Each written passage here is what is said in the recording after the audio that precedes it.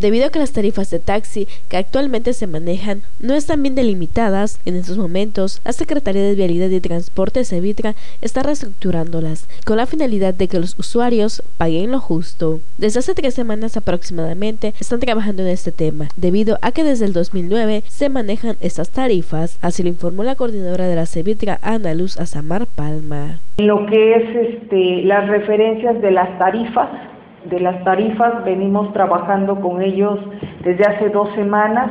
Ellos desde el año 2009 no tienen ningún incremento de tarifa. Ahorita están cobrando dentro de la primera zona una tarifa de 22 pesos que no está formalizada propiamente, porque es la de 20 pesos la que está en el primer cuadro.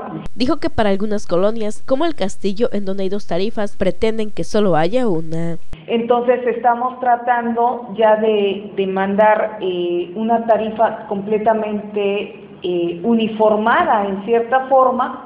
Por ejemplo, zonas como el Castillo, que tenía 2 tarifas, se va a considerar una sola tarifa.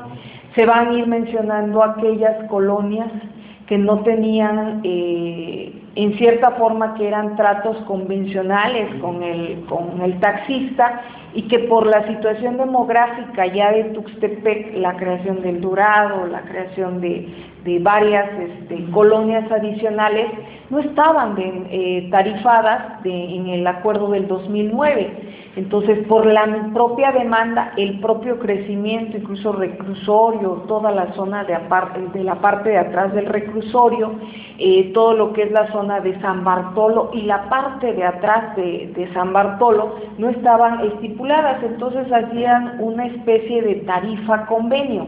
Y es que lo que se busca también es que con esta reestructuración se cobra lo mismo aunque sea de día o de noche, y es que en algunas ocasiones los taxistas incrementan el costo cuando es de noche. Una vez que se termine con esta reestructuración, van a enviarla a la Secretaría para que dé el visto bueno y así se dé a conocer de manera formal. Con imágenes de David Barahona, informó Dora Timoteo.